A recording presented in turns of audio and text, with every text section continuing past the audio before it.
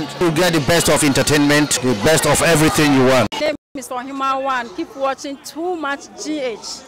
It's the best. Keep watching Too Much GH.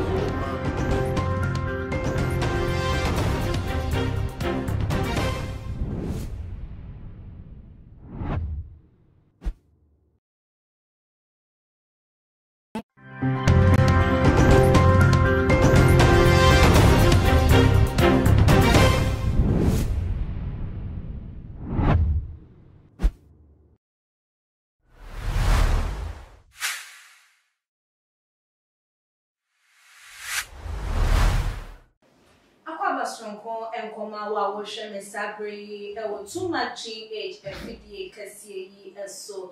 Ekris Kapa, enemy, now everything for Nancy and Tamodia, and somewhere yet to see me the year who a draw so pa a brosu, a chip Cr'y, actress, would you want say a year as Sinina, Efa, and Melpuna, you almost a 1 year Ghana, future leaders, one more not to say maybe the balance and penny funny one more woman so a bit never by your mapa, Edia Mine, so come here, Papa, say, and Quadano, and Nana say. A binum any yen a subia one more air dino a dino would you want shut that and say asiem now our wasn't be a TA free a year Kasoa and potamo on watch say our wasn't no a buyer na and quadam you abako ewo 18 about so a war a year 19 years a year Felix no and a war 18 and a Nicholas a 19 one more aquaku aquada when you're 10 years and deem a Ishmael. Now, said ya and some no eba ye said ye chimuno ebe to jano na chesem.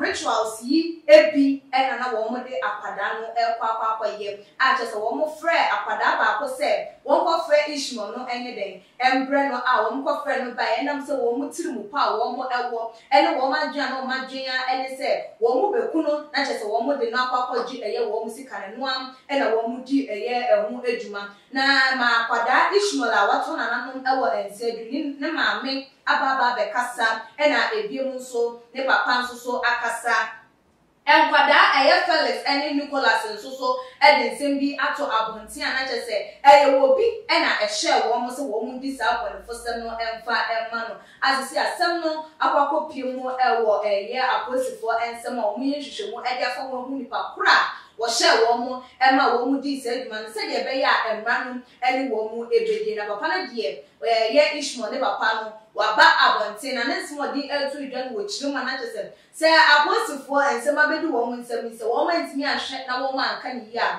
say the woman ka say ye holidays mu enti Tuesday and woman mama mehwe so mbetimi age woman mu na say woman hu asem no anka ni ye na woman fa ye justice anya adwuma pa dia any woman obeda na nsem no de mra ahye ne nsem ama de ebesi ewo omen because on hwe e ma ne ba che say wa won watete ni move mu akwada yi wo no krampo wo ti region ni dwumedi a wadu wo ho na che say ne ba na fe no enti wo ba be hwe ne ba wo ba ya wo hu ni bani mu afi ni mu e na wo sande e to aso dia wotimi enye hwe han e ma nsem no e konkoda eyedin esa na ansa na me de me guest anase nipa mato sa e de afre no afa nsem yi hu no e be kire no man ko share eye videos no fa ma me no papa no ene enkwada no eye Felix ene Nicholas ne nsem no e ba ne ba ye be to aso Nano memereda Friday, that was Friday.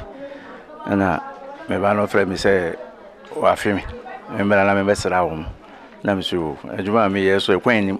Besra me adom na kwan ba mo a me de me ba na ma behwe wo. Nti me simu Saturday me woti region. Me simu Saturday be sa nwumre 8 o'clock. Nti abobo 4:30 na me wo konkoma. Nti before 6:20 no na ma du fiem.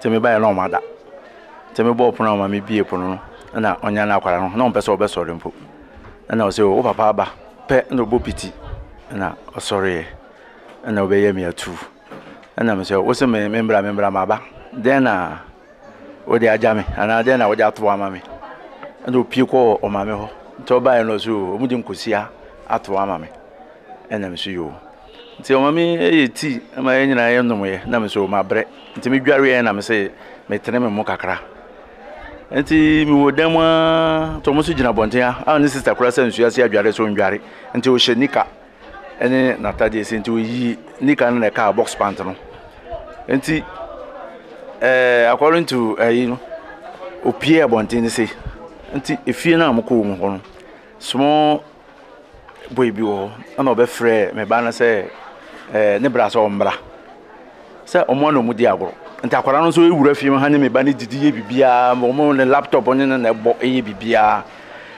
na me ba ne pie nti ofa kwan no omko no omo fan se o so omo fa kwan to I witness omo fan se e ko fa se ya be pie sin no ba bia de no esi ye no nti me wo ha be se tem ofa no na me yira bowre dem abobo pono no say yakumi ba me say what yakumi go bi a me no sisi ya no how come entina menti ne ma bia say na me bo piti me pa bokora mamfa me di amerika kri ko pio me ko du ya me ba na ye di ade aboniti pinkasa boniti di block akuna nkwara na sa tu amna omusie akwara na ndo che no ye agu no wo sa be duru no boso ha enti sa akwara na obefre me ba no ono na sa tu amerika ko bo papa man dey say S0n ni nuanom aye nti o papa mbehwe nti papa ne di amerika ko ho no okoto ne ba ne na damfo no na oso mu nti odo mu wura fie no na o ka kire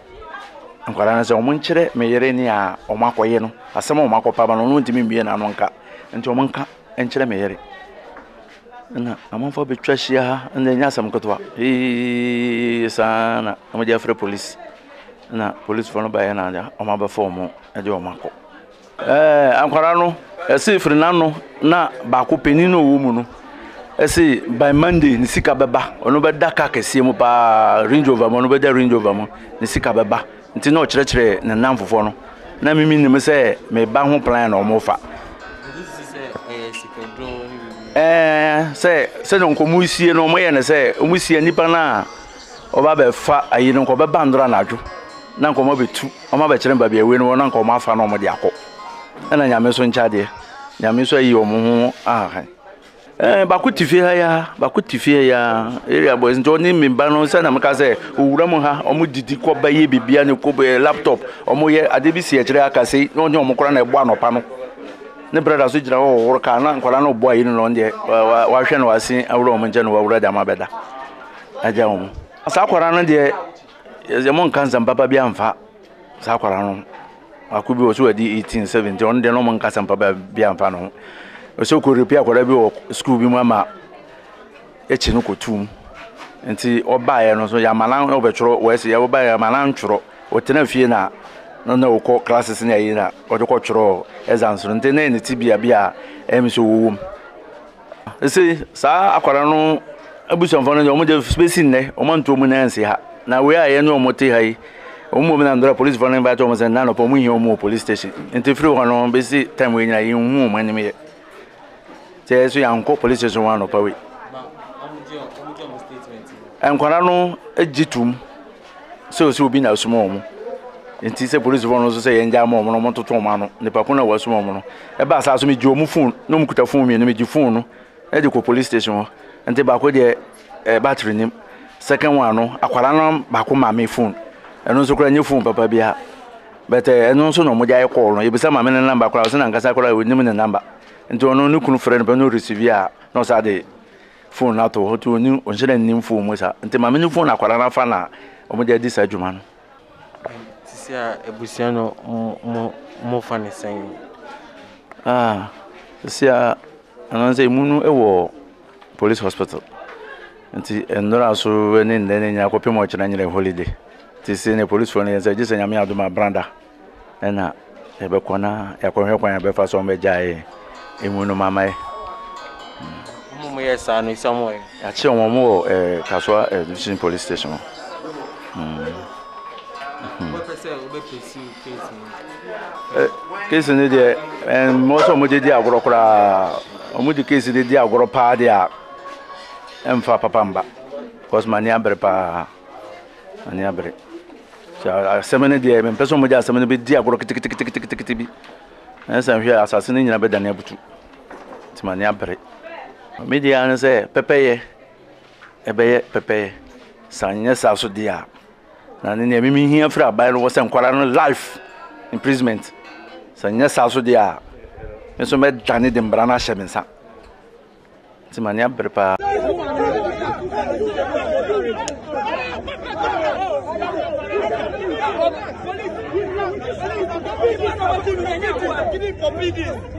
Why they go kill this? What they do you? They take a clock for authority. You didn't take money past me. You didn't take money past me. Obi awo ba hwe na ati na be du sa time we. Na wo small boy aba be kunu so de ne ko. Ya kasa. Bas ya wo mala ngete. Munu schedule. Ayano krano mo kwa falano. Mara ko ni bebia. La so me huni pescase. Ada. Ya ko buta ko ni balo ko. Ko ni ma me mu na mo je.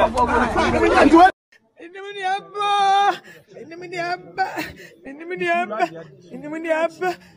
Adicha bi a mo kwa makaranta Saturdays mo kwa makaranta. Ba yo papa ba hache. Ena no one de bia in the 1 week ni de bia na odi phone na friend. De di da be na obeba. Ti ni papa be du SCC ya. Ti we du ye na ye no ye 18 na nyina ye no mu ye. Ti ye no mu ye na me da fam ho ne papa nso akodem. Na ono nso akoyi ni laptop a besi wo. A oboni game. Nti mi ndanu mu anda di afami. Ti mi da wa na ma wo sani sister pani di mirkaba. Ma me say sorry akumi Ishmael me say Ishmael ben wo say Ishmael. Let me see the bi so da hall mu bo game. Wo see the bi o ya kum no dem bi mu. Ah bra na me bapu ye me ko on sa so amon peni. Me ko on sa so amon peni. Ti area boys na di free police fo. E na aja di ne ko ye me hu ye. Ti instant minimum ni asi. Na abusiafo ye papa no Ishmael na wato na nanom e wonsem ne papa ensem ene wodi atu edwa eno se die sikani bre ene ye ka no eda wu afa ai se die nkwadai pa wo mo epe wo mo enya na ntem ene ntiche kwantie bia so a na wo mo fa edi dwuma no ene ne de yakoko wie eye Felix ene Nicholas ebiyeyi ese na odifo bi wo menchen ya chese me no ena eba besi nkonwa e nsem yi ho apensempensemu na ya pe eye ne pomasi bia hwese de nkwada yi eda na di ni su ne ban ya chese wo muda na di no na ye ne kwan so a eno no na nsem nso so efirifiri ho eba ne nyina no ye betwem ti kame wan na ye ma eye prophet Eric Kwabna entry akwaba emfa embra yedwumedi so odi for me akwaba me da say bibia bokodi e me ado within the prophet Eric akwesi yo prophet yo Martin me da say ne correction I would dey ama me bibia bokodi e okay na prophet ensem a ababeto abonten efa Kasoa nkwada chese omodi nyina mo esemi sese de nkra na eba ye mofra no emu we ya ekoso no ye hunu ni se ye wi ye mre ya na aba ena ya aso odin kwada na aso odin ena omomo dance asuban no edise yo eden ya biase ma mentia too much GH for adwo na mentia madofo ne me followers so na mentia Ghana man nyina na memma Ghana oman nyina happy Easter okay na mentia ye present to take nwaso na Kufu Ado mentia oman mu mpanifo asofo papa na mentia me university okay na mentia masafo manyira God's from blessing ministry omina Joso na yewie ni sa ma yenko ye ne mame am se Ghana ebredu se awofo ene papafo ene mamefo no ye ma ye ni koye mba ho okay awu se ye wo excuse me say ye wo awofo bebre a onke ba bia ne ba disika beba ebi firi baba onke ba bia ne ba fa onya aka ne demu ne de nse komana anas kofi atoka and it is happy okay ye wo nsem bi kura sebe ye nuanom alatafo no yusu se Ghana ma de ne Ghana mamu ade wo to fried rice man sisi ya wo be pe Ghana ni ba wahu ni nyina free awofo no a wo mu kita sa subamponi wo mu hwe ba bi o mu madi sika free ba wo tie papa na wo se abamu 18 years ntumi kase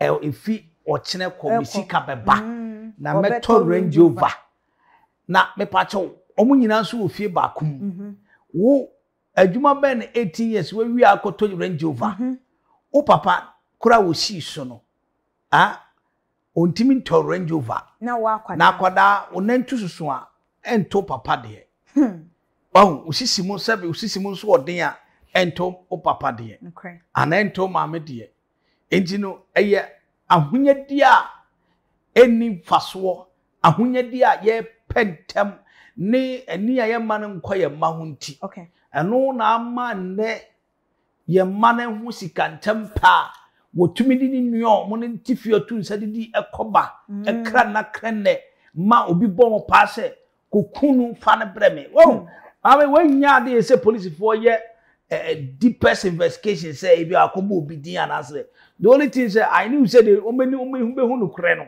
because akwara na timesi so say e obi na kire say yenku yenua ne yentutu fam fa so 18 years what you to fam na show e show ambo wansuro ye time no se kase yakwa ne ya obi wu na ehu body ni say normal akakane no obi wu a usuro kra so be dey obekọ na 18 years what menya kukuduro eye evil spirit that in him or you wicked this man not deserve to live so 18 years akwala no what do I say he doesn't deserve to live until ususo no susu yenkuni bi ana oh men kasi yenkuni bi this wicked one who can Bible one say yem for Bible no nsem nya adwuma wo okay so wicked act we no when o hia dwen sakra wo samu oh asemana okay catch me nua let's say the truth and let's say the fact if you able 18 years ya ni ko nkwala boni school prison ni kura wo Roman rich ha no kura na ana 18 years ni say okon nsoma na say kwan what you say okoda ho kura say di o man na duane okoda ho di sa kwara na wakun ni papa tai taxi bi a waje agi abanji no asade ya twadwani ama no Ghana ya right na de bia make kan wasem say obi asori a gay for right obi a right no eni na na yadu say murder for beka so right say so kunipa and Roberts beka so right say so wi nipa yes say Roberts kwa which omo say adwuma sharia law na say sharia law Arab memo ya man ntenase ye be soroto ni na busuan nyina because omo ya wudi fo asefo but say hanso nye Arab ntimi for mumra nya eno ne edi ewu Christian country maybe ye so for be edi ewu okay ekuyen okay what you say our ye jano ne your ancestors no they don't play this role say Christian country obinko enko ebone nti Yesu Kristo sinti adom nti yenko so anya bone ana nti ni aboy ye 18 years any 19 years me boa na wotime ti unua ono ne koba konfiri baby o utun sadidi efie ba akom na wotumi chi no ama wotumi koku no etutu fam edi chire di parents ha na ye na chente uba ba yi wa de ko what kind of wickedness is this we are living in a vampire world enti me police for no kakra me kanu I don't condemn police service no me nka so monye wadwuma yiye say ade we timi si wo Kasoa nsem timi si wo pa o na nsem okoso wo no me efri Kasoa ko si suedru sa kro ne friend suedru no evil has tormented that town evil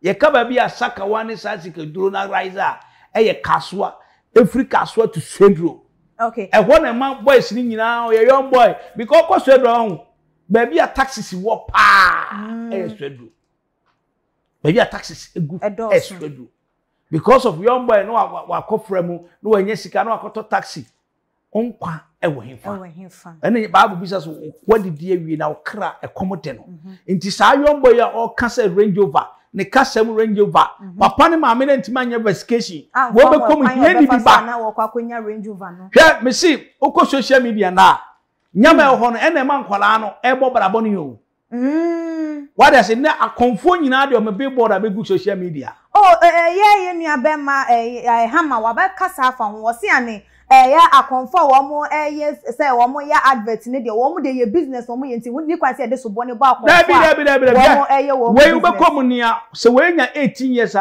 I don't believe say nia wonya nkola no ne obo mo pa na do more than 50 years no And just on also be war and then Let me say, is it the first time? No. Yes or no? No. So what me kunwedia? Make me catch the boys. That's the business they are doing it. What I say, mommy, to kill a fowl is not easy. Sure. So kun abua ana ponchi. Bra baby. Enye easy o. Now the nipa. Edi not war. Say me kun. We are 18 years. Sankwala, if it were me, and if it was Sharia law, they need to fire them. What you say? Okay. But you better katasumu so now we follow. Where was it? Ghana police are corrupt.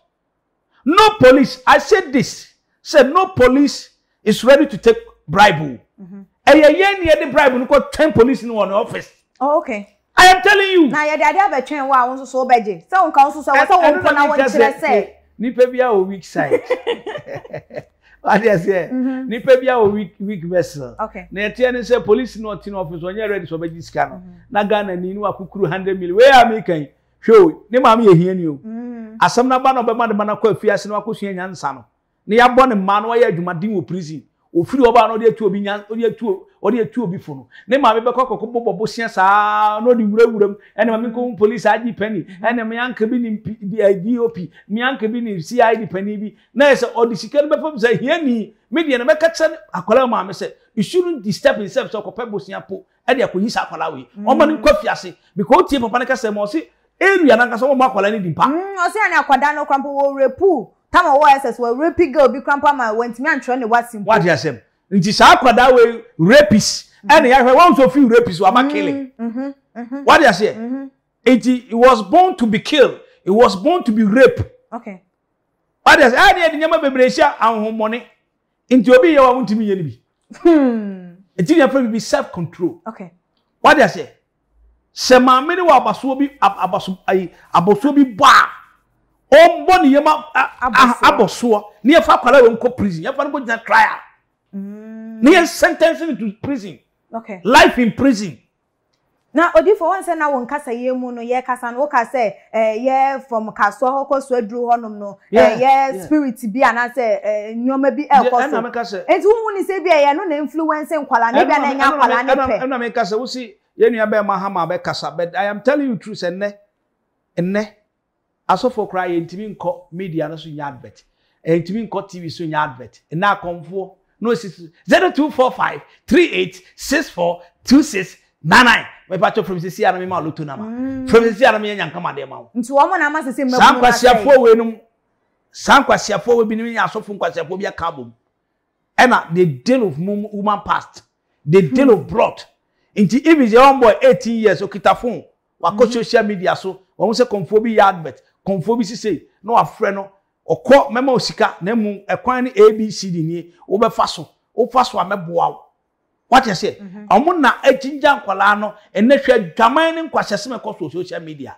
enne oba sebe oba pebe ma eso oba be ma so po oba na to soso ni nufu mu oduru me pa che ho eye biscuit ne mak aye be twitwawe eno sanya mo we na de nkwasese mu e ba eno na de ewukase mu e ba akwala wetime wurep obi wo school wentime ntwere no wasi maame na ntime ansore ampe ni sibre ena watena ne toso mami I don't blame them we go blame maame no yes I don't na say ono na sha akwada na boshe body yes omo ni self control na me ka say maame ni self control ntime mbre wakwala no okay ye kuko fe bi mu a omo ni abayen abatete omo ye nipa say moa do be ye bia ye ja ye hwe opema ono abesu nyansa sankwa sese mo mimi ba de wa before police for no crime meje wo no medical fire what you say we ebe say ni nwe no mo nyina ba generation wo yo ba na wo fie ni na be ma epe oba wo fie ma ebe fact we ka se fie we omu kunipa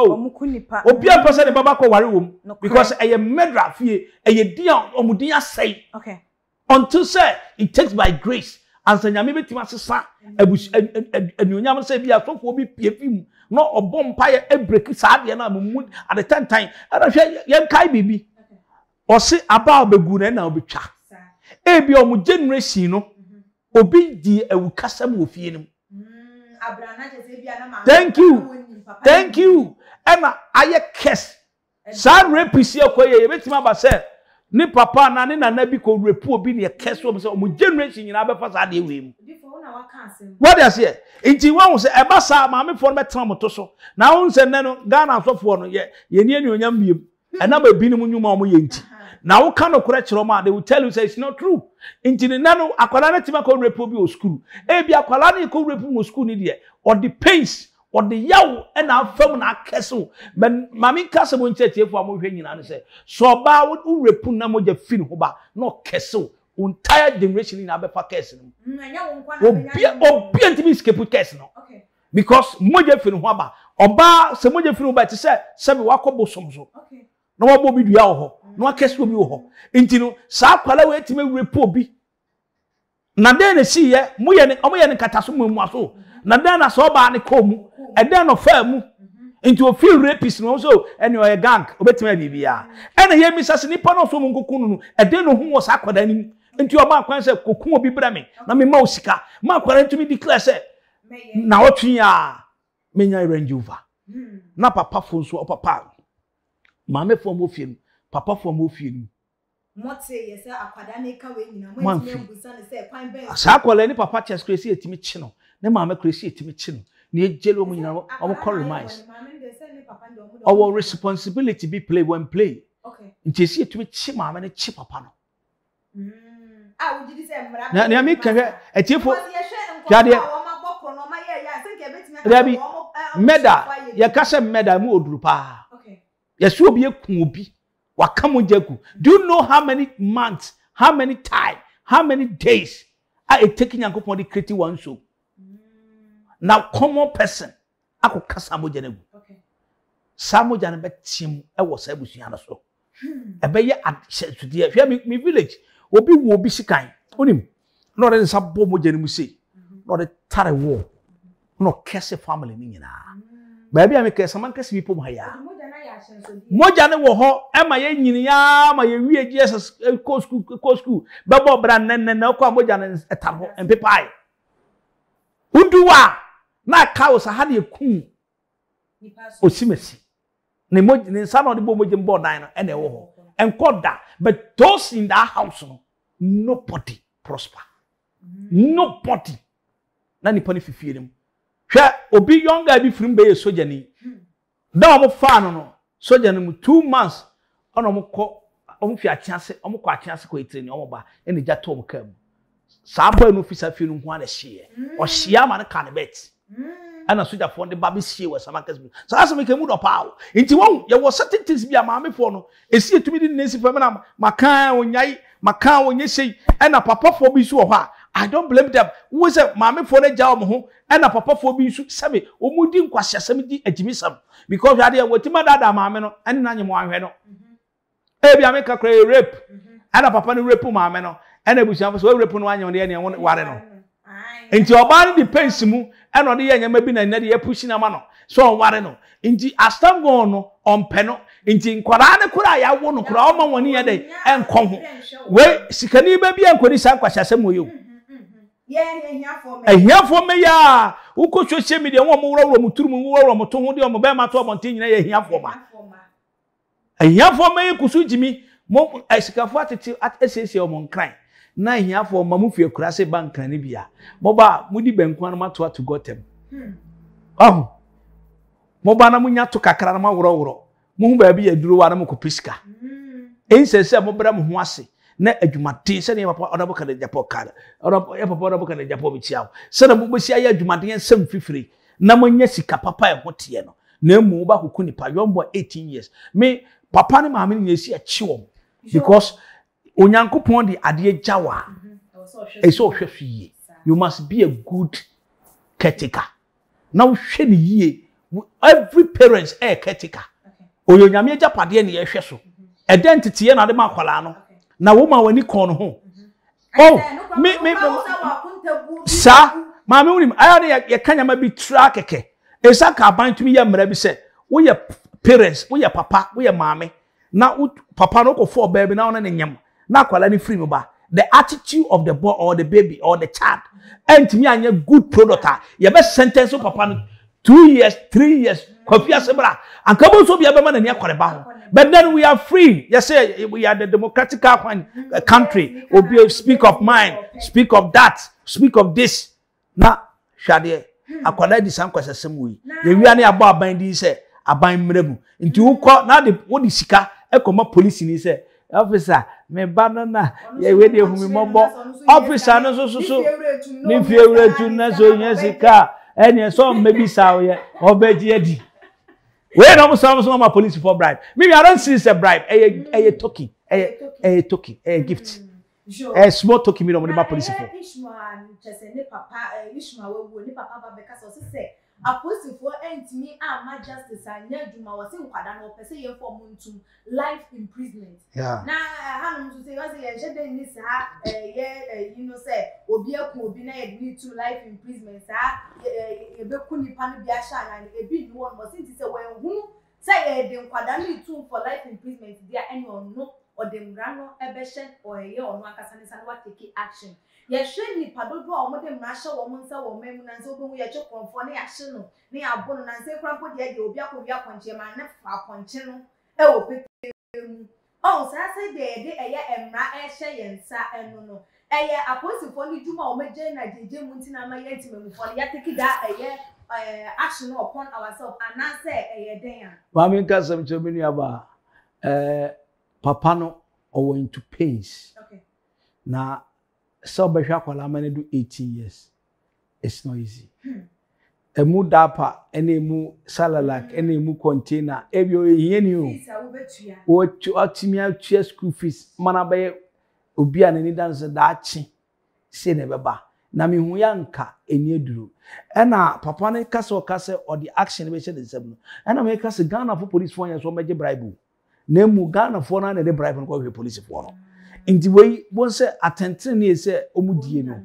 ebia na oni sika hwe Ghana ha omamu woni sika Ghana mra moawo na emu wo sika Ghana mra edimawo thank you me ebia tumeda pa because me ka say nyama bi koso me nyaka kwanhia na ka kwanhia ni mu no ena me hu say sa woni sika unye obia wo din kakra na you know we don't check you. A moment they saw my personality and they saw kind of person I am, they came down and give me that respect and the honor.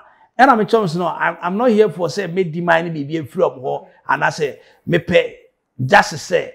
And then I'm here. Okay, be some say police me so be some say. And then I'm a person the first time so obi afa the kanko. What do you say? Obi afa the kanko.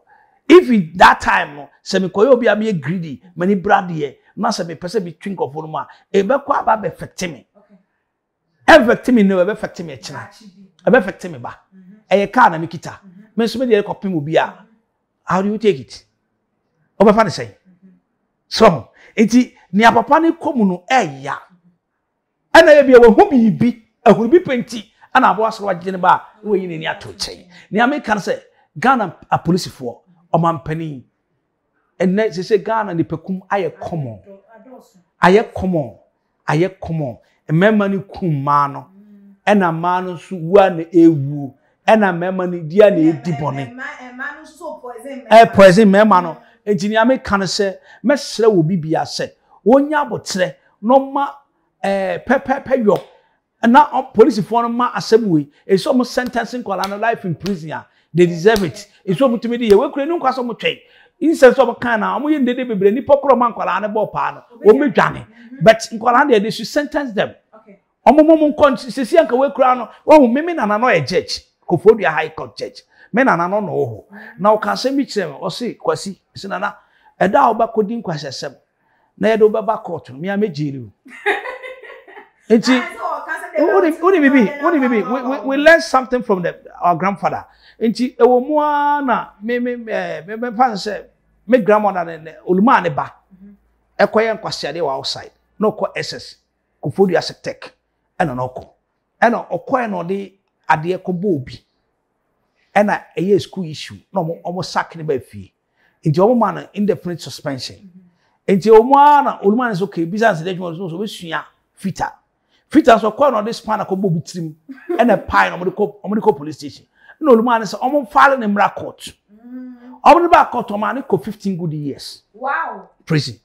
That's the history. I'm my grandfather. Esetiye. Omani yemba. Osi no one is above the law. And he said, and I catch us say Ghana was country which is a corrupt country. In Ghana, a corrupt country. And I'm telling today, a corrupt country. Me can't blame. Me can't blame for me. Say Ghana, a corrupt country. From our ministers, from the state of the country, Yankasa Asofo they are corrupt. Yeah. Oh, mamma. Me Asofo. Asofo na intimi nka weri Asofo no more grassroots no. Okay. They are corrupt. They are corrupt. The senior pastors now who senior prophet no. You cannot go them directly. Send me friend Mabetna. Okay. Before you call that pastor, you need to pass protocol. You pick protocol card, protocol telephone number. If it is you'll be here, me free, I mean to kako. Ako hubi. What I say? Ube first our process in corrupt. You see, ube papa de ati so tuase. Ube papa se ti so tuase. Ube hu se so tuase. Emergency tuase. Ni ya bo emergency 5 million. Here ni no ba no emergency 5 million ko baba ho. What you say? This kind of the carnal minded na Ghana ekitanity. Ama man ni na ye corrupt. Nti emu nkola ne pe quick money. Okay. Emu nkola no adwuma ni ho. Na chese won so say the wo kan asa won mo bo eye aban no so bo say adwuma ni wonti na ama nkwada na aba asesa no won mo eye adwuma. Sister, mamenka samicho me nuaba. Medofo. Let's say the truth. Okay. And the truth will set us free. Sure. Our leaders travel a lot. Okay. And they see different things. And the same thing say they should invest this country. They should change our destiny.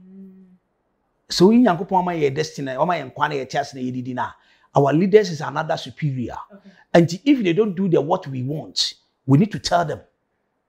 You see a kind of correct job say, will be a free education. Free education is part of Uncle Jane Macau.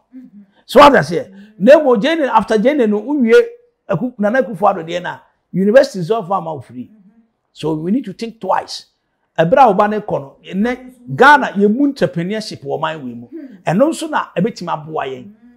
What I say, into them quarantine year you money beside entrepreneurship and coerces no, Nanadian free, Nanadian free now, no one pesca to actually, who flew Nanadian free now, who call Nanadian Giscano.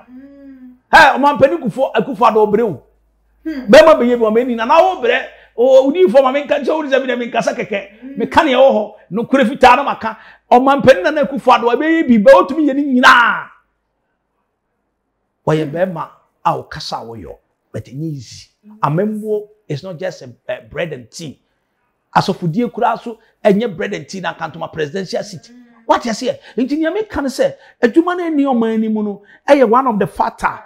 People are struggling, people are finding ways and means to get money.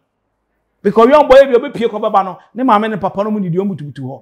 Gualansu nidi, omutu her. So, Oshenia Kona, so be the offers are offer Yabatun anyone. It's all a day. Ochi and nuna asay ye mine and nuna mo bia nega na ni bia sorry out here or done in personal plans and then chuck of me channel come so be sino and I am so okay ya so dem pekwa we so no no the pen I drawn map no into you pay of frap no boki na ma sa ya me baby oba mama me we ready o babo me key Odi for Bobiki simple. Me how about so me person me here trap door too. Outside the kitchen gate door and inside of kitchen door. Okay. And I'm so 2 trap door because also a chick kitchen one aduano mo ye bia ba ho. And I'm catch on so that made you 2.5. Until I'm 2 million instantly, man 2 million instantly. Do you know what happened? From the Christmas to this time on year and I'm face okay a year I'm watching that banty. I try to make comfort me with the problem to me yard, you know.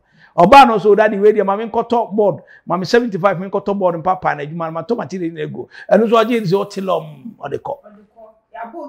Wabo kiss me. Now, Odifo, Yam papa hama nesmo di tu dwan wo wo chire mo se de nti ama nkwada no e de wo mu rasa nyoma we mu nyina no flashy lifestyles na celebrities ne nkofo no no social media no it was one there ohun ni say akonfo edifo atrofo mo ba ebebe na behumi be no ane say me ya kwanche bia ma benyes ka akonfo ana malam gina TV so adverto so wo mo there inu kwa say de so bone bo malam konfo ana wo bia na emum wo mo na wo mo sorry a ebia product bi na ama ne ntade e hye na o da baba be gina TV so ana say na page so na wa be twamfoni na wa twa wa say de ono ana di nisika to na eno na ema enkwada no susu hu ne say se ni person we say timi edu pepe so we are me so me person ndru sa empempe so no ebi enti wo bom e ne mfa so bo no embo oni ne adwen wo sa de hama some all kind you know baby wo mani ba adwen baby so me ne adwen wa won say kan no ye kasa konfo a ye kasa konfo na so ne yeso okuro ne ja kronitia omo menkuro no the computer word linti ama won asesanya mam was o hwe maami agrada akra maami no ofe pa e ko ba yo ba na ne no wama me kasa wama konfo som no ono wama konfo akonfo adwuma no aye our profiling amanadu international no doubt agrada maami agrada konfo ba no ono wama konfo som no abosum adwuma no wama adu international world na wama adu international world no ono maami maka che obesesa oba be evangelist enche kra papa mo kwataka me maye program bia me kasa fa na no ho se enche me kasa jega na so a oba be evangelist maka kra no ankasa fa program no e de aye ni program ni discussion anche na ye papa mo kwata so abeka enti won maami no ofiri abosum sem no ofiri bet people doesn't see it we ofiri mkura wie na kasa obeba abewe won say ono wa timami timi kan pen say obi timi kwa so dem ukobisa 100 Ghana so for bisa affordable 100 a ontua nemo oba konfo na kanana say tua 20 million na na opopo okofaba na ne amema meni hama anya adwini ni akonfo na omobesi TV so ne ade no ewo so ye won advert ye won adwuma because omo so adwuma omo ya omo dey obodididie no because obi obetima betina we social media so oni hwe eno de eye business all ye de didi no. But let me come back to the celebrities. Celebrities no me say men show bi so emfansa wasa. Ghana Mariwa I look up to. I look up to me role model, me mentor. Ani pan ko no hu ne personality da. What you say? Me Kasoa be from Côte d'Ivoire, I want to take you as a spiritual father. And I'm sorry, you cannot take me as a spiritual father on the telephone or the program I did. If you want to take me as a spiritual father, unless you come to my maybe I'm a tien bra. Oba na me hwe say me pe say a bar. I will tell you. Okay. But you me for phone and guys my for spiritual father. Na bosum bi am. That be want to pick me as spiritual father. Every we be say make it said abreme. Every month be say make it said abreme. And na me didi na me dey bia bompa amaw. Na ma hu say ampa we ye genuine. Inti me di wa kira obi ka ho asama. Me say me baby wo Côte d'Ivoire wo ye genuine. But ye dey ne say you look up to celebrities no. Celebrity no me from say be look up to no. Who na won say we look up to? Who na say who na? Open accent. Celebrity from Ankasa comedy home. A comedy home. A comedy home. A comedy papa comedy sa na to me nkeka hunu enti no ne ame ka kire se obono fake life there they are in dadada omo na mu dadada enti sa wo kohwe no a wo hwe wrong person. You can be a celebrity like the person who had done the celebrity one kasa me say I don't need to somebody to tell me say odi for we famous me here so be ka kire me I knew say me din akwachire I knew say me famous. I knew say me de me ho. What you say? Adam me ko show bi so. Enti Muhammad Kasoa mo show mo so a. Omo no there's no transmission life. Bia bon abrabom. No transmission life. But na me person be catch youth ni say. Social obi okita phone kese pa. It doesn't do any business. Ehun no mu hwe pono no mu hwe se ne oba ne ba be ma da se ne be ma nso ne be ma no yonko be ma da se ne no ni na okosua sa evil art no ewo ho. But if you look up to those people, yes, social media no one hwe de and na akwala o 10 years 15 years 12 years na no ma me atofo ama no. That's caused the problem. Okay. Se meni hama be adwen that's caused the problem. Okay. Se ma me utumi tofo elia na me nifie connected no wo fie na telephone wo ha eno no picture a Vodafone de ni bi na bom na yakofa.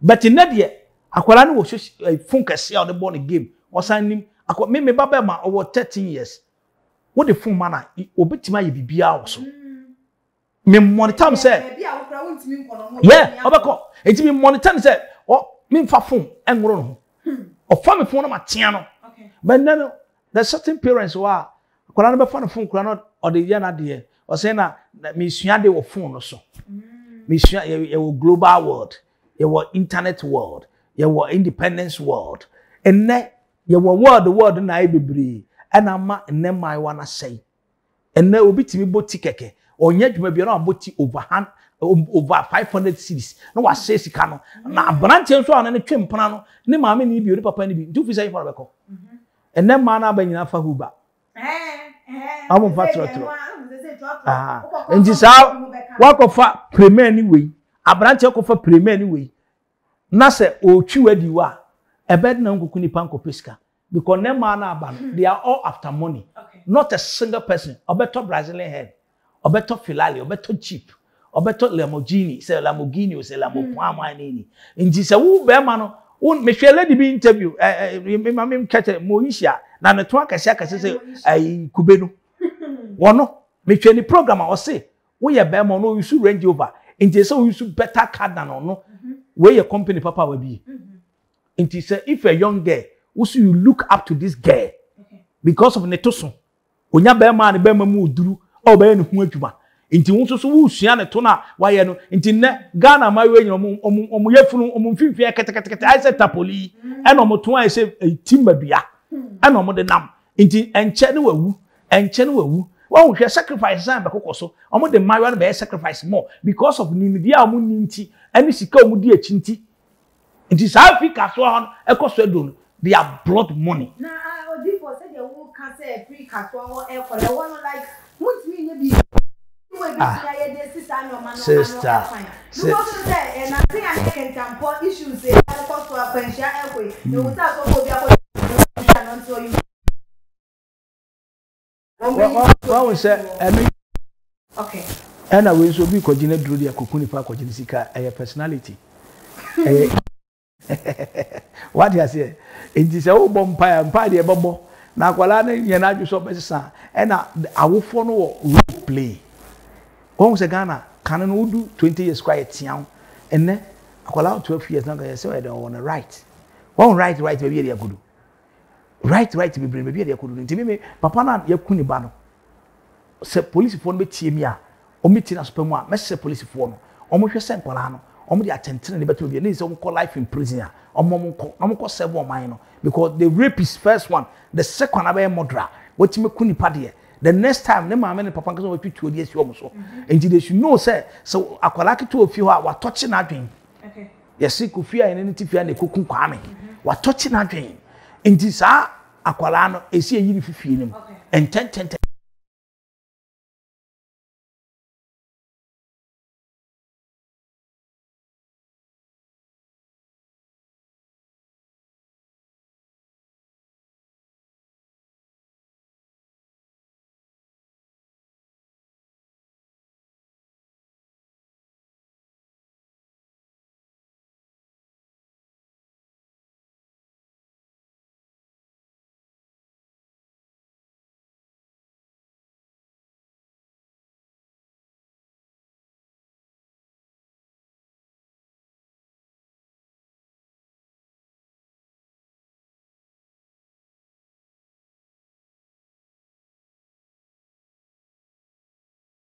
I just see to me kano kure ekire nipa ye manipa ehu say no matter how the level will go. Obi yam from Swa, we should treat that person according to his wickedness. Na ye Christianity country. Ghana the Shemojegu no or small boy 18 years at Meshemojegu. I am telling you, sir, we are dealing with the monkey evils. Because sister, the next person is John on and Amabontia. One here, obey a gang, obey group nipa. Obi aba so we kunipa that yenko hu nonku. Na me no answer na nipa no the contract na mo no. E dey pa na office hu omo. That's nkwara no omo ye gangsters. They are deepest gangsters. Na uka se dey na ohu omo. Se bi o betimi ehun ni se oh enam se woni we ni di agoro. Ana se woni we na ko benti no betimi enya na e di amaya na omo kunipa pen enu ti na ma nipa ne soma no. Ana me se wo se sub unim ka obetuka debi utuka ru so kwa because unim baby abe starting na baby obetia sa and the main process is say omunya den omunya bi da kanipa no for contract na mo okay they have done it before one year before bi da my dear one year bi da eninti ana mo the contract na mo na apostle we dey yen share hawa enyoma elko nansin ewo ye mayimu because enye Kasoa krampo enko a emabunu no eni ye ni esu atese ni wo mo edan no edie eno wo sha Ghana omeyi ye woda achini ha sister mama nka so chiro se onipa bia sane atwere na atwera to ose ubedi defiri mama ni fu ano abesi the age of 25 to 30 years going on 40 years going na udi ubreswaba uko 40-50 years na say ubreswaba na ubedi enti 60 years na ya ubreswaba na ubedi benne Ghana you how many years ya bu 60 enso bi sam say Ghana gota bola guma ntuntum amene kuru no ebon kankan yetimi asobo enti ya daachi no ehye mpanifo no butum samu dudu na so huni se emabunu no na kaya sori wakane ma mpanifo no huni se nye oman no enkura wo mo a anka ye wana koto aba na ma mpanifo no ya thank you ana me ka se ya to aba ma mpanifo no hu se mpanifo wo yo mo ayen ada ntini esan koto bi esan tuma sani pana okay enti twa ye be anka we di anka hu hia saka ye ka modra se bet we abetwam mama nka nte o se ye koto aba na MP na minister na be 50 Ghana 20 Ghana no de mo 5 kilo ba ko de aka ho na waje what you have sown your destiny enti ewo ni botom okay what ton wo shebere de ama MP enti there's nothing you can do, there's nothing you can survive in life until say you able to have a decision for yourself. Say, me pamuni power, any power to me destiny so. Okay. Yeah, MP kopaba, wanam tokrum, ne na un fin poto. Yeah, udu ablekuma gapia. O come ho no. Ye beto aba no. Na ye ma me tina mensa, na ye kwan no. Gidi o. No ye gota, e to obe ye kwan na ma yanse ato aba. Okay. Sesi ame no ka say.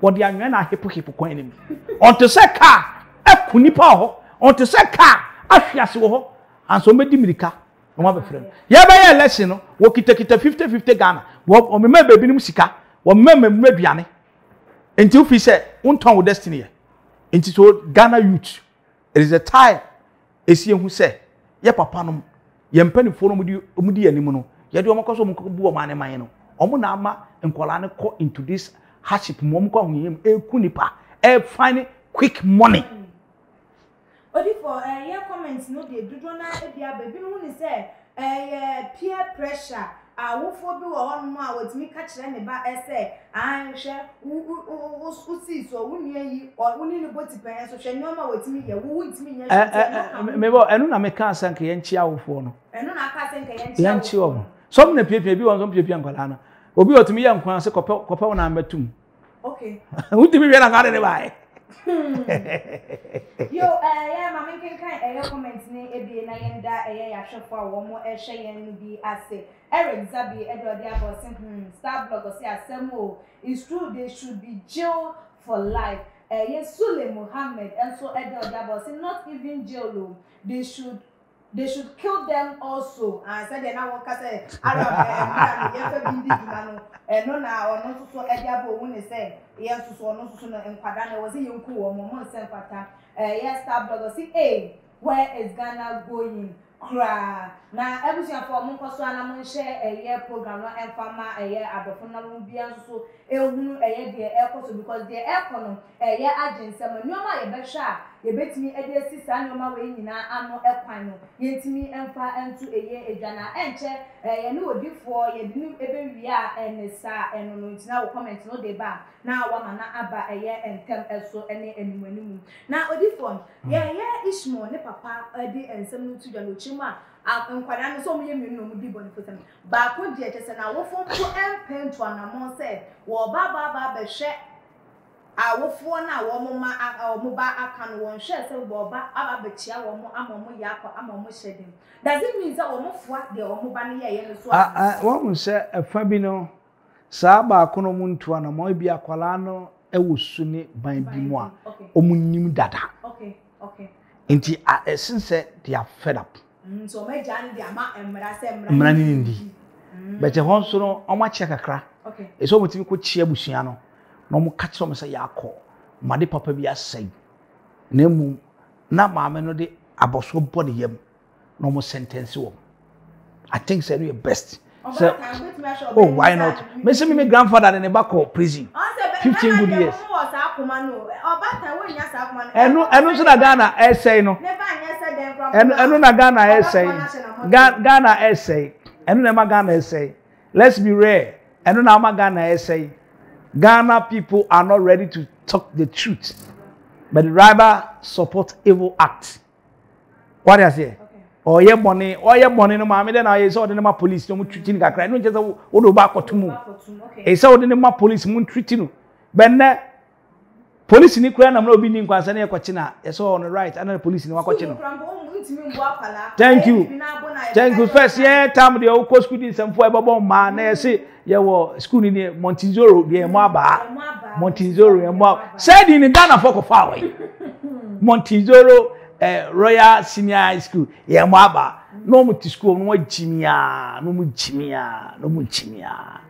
and I think say the Ghanaian people must wake up and tell the truth with their family. So one kind of crime, so I think say because so akechisa yenkoyeni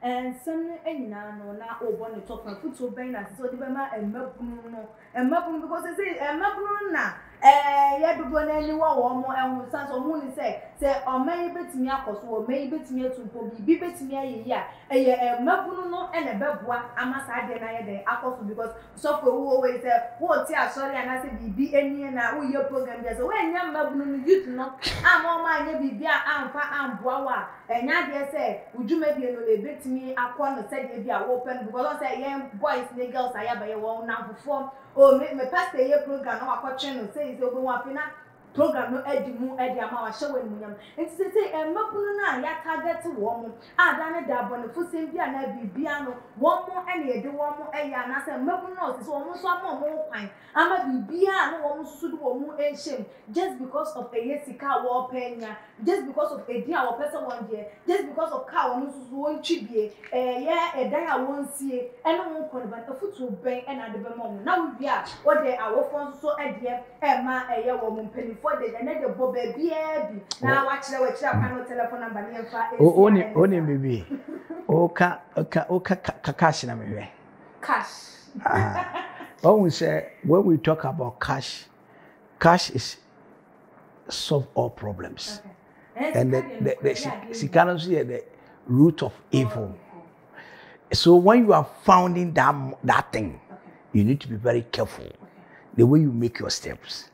If you doesn't take time, obeka say nyame kra mbo yi na odi obeje bi no asase so eno na ama Ghana mebu ani nyina no they are so desperate they are so because nenu ya shatarepa wan shebi nenu ya tifi papa mo wan shebi but one thing is say then times here mama ni bi they give us good thoughts mama for ni wo mama nkasa omo advice omo ntwe omo mamme omo obu a we mamme bi tinkra ne ba so da secret bo ahya wo on control hwe ne ba ne sarana pa okutusi ne 7 ne turum nyina agu ho ohun se normal entare fun e na o hye mamme ntimi nkasa awofo ntimi mi wano no mpo se won mpo a ye de agyanan na be sra omo atembu da ne be hu engineer me kan se ye ma papa fo nso papa fo wasudie papa ni na wo hye oba ne nyima wanhwe no the product na aba bontene no ebi so ya ho kire wate oba ne kwa ho kire ma oba ye nipa bi a oye mre nti owo desperate mo ay too desperate na bibi e beba na kwa bi give up sana young girl se uni sebe ni ti a opeso ye wantimi anye opeso hye dross papa opeso hye tare papa opeso twina nim kakra okeka na no kakra ni nyina sika ya cash. So the cash does everything in life. But if you doesn't have Christ, you have the cash. By the end of the day, you end you rough way. Engineer me can say the youth must be wise. Omo nya me memo. No mo na wura take. No mo nya otwen. No mo hu se atemudie no, ya temudie ne be hye wo soro. Ye nhye obi amfote ebewe. Nemu yenya wiase nyama ni nyina wie ne ya hwire ya kra yema ya kra no so the word of God emme the most important thing is you who Christ see who Christ are. I tell you say we get all things, all sorts of money, but at the end of the day foolishness nyansa bia ma wachiri. But niame kan say me am team the prophet Eric akwesi ntwi wo hia me afrem am live with 0543 41 91 60 0543 41 91 60.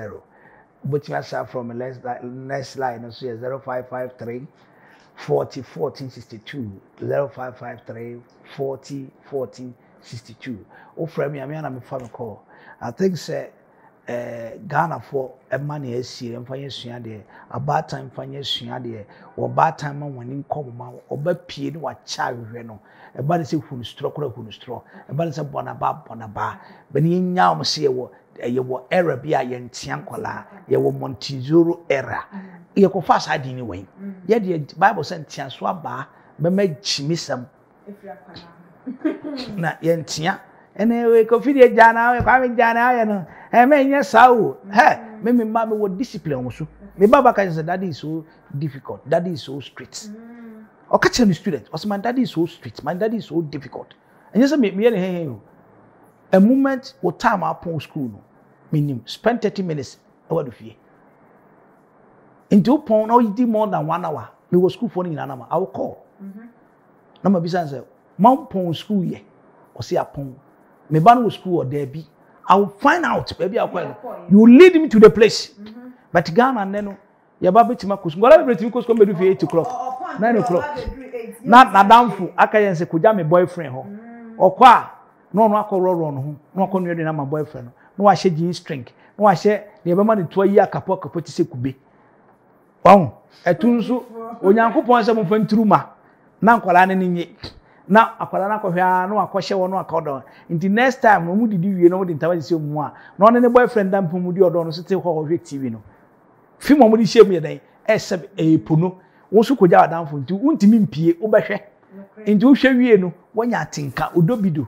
ene homos asori se apotokura wo peja na so se bi die bi wo nti wo yes anya mo nyina na you become part of whatever they are doing till the next time no boy say boy na get na koja ne boy ne be pe boy e de amawo o say next time wo ba for adamfo no bra me pe boy to be kona wo boyfriend so twa ho nti mo di pono na hye ma mo hwe no no mo so ye adwuma o form ho e wo ho e wo mo dem ho nti every day no ono so call you be ko nti nkwara nyina be pese they will get a boyfriend na boyfriend okofa no o ye use smoker e me ka say we for no maboda mo ana so ya robber ana so ya medra what I say it ye hu say ye build ye ka say country ni youth country ni ye youth ye mabun no omo ni country omo ni the state no so when that youth ni say we don't have future in Ghana see ye benya future na obisa me na until say youth no they stand in their feet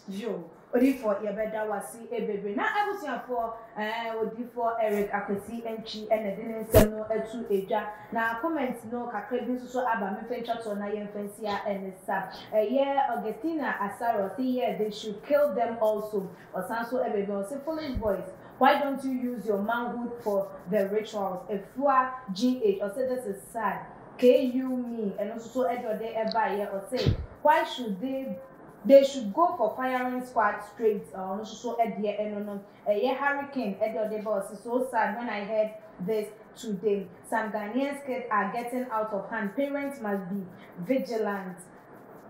Parents must be vigilant whom their children come in contact with a BMO so okay and on a commenter a baby PMO too much and so problem a buy no S0n so na ye ho chop and so to da e de am na able to afford our hosama e course so e wo Kasoa potamo e ho no matches am na dem abranted ni din Ishmo what one ananom e wo ensiedo or because of sika ya o sika eni wo ho atese wo ka bia enye ye sika eni wo ho atese ye mbu asem ye fa wasam anya asem okwa wontimi nkofo ba wontimi embebe no e na ma ne dem mabunu 18 and 19 years womo edi womo ehweta nyoma we nyina ehunti na cheta wofo e wo se ye ma ye ni eda ho pa ehie e wo ye ma no ho pana said the beya enyoma we no eto ebetimi etwa na me di S0n so won subscribe to the channel na ye efa emaye like a video no share all the social media platforms so